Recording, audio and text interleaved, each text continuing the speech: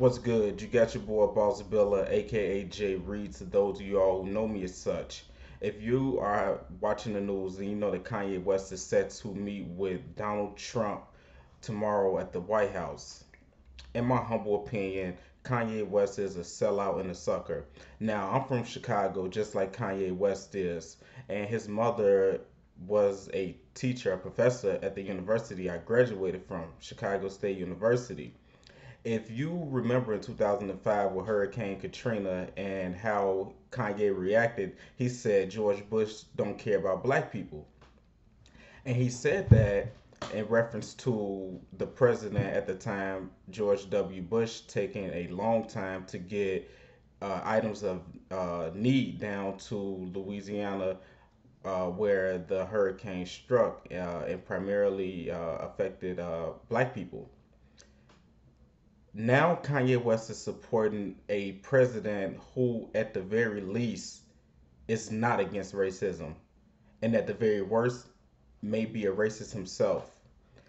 Kanye says that he's going to the White House to discuss gang violence and how to curb it in Chicago, and he's going to discuss this with Donald Trump, the same man who just advocated stop and frisk. Stop and frisk has been an issue in New York because police just randomly pull up on people and start searching them.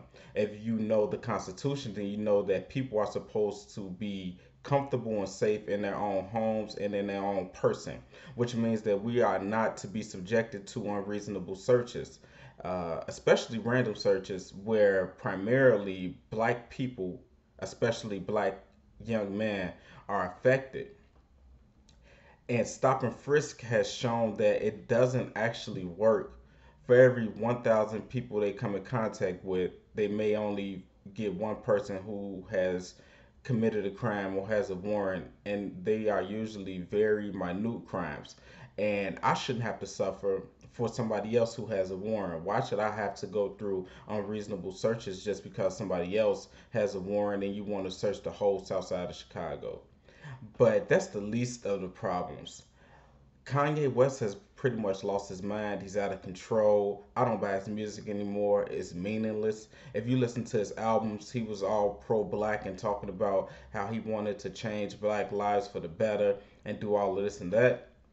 And now he's supporting a president who, excuse me, who could care less about black people. So, with that as the case, Kanye West is not only harming the black community, he's harming himself and his image. We all thought Kanye West would be the person to take Chicago to the next level and become that activist and that beacon of change. Only thing he's become is brainwashed and capitalistic and stuck on making himself richer than he already is.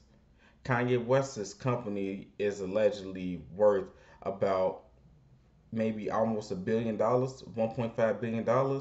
He has every incentive to sell himself to Donald Trump to get lower taxes on his corporation or whatever the hell it is.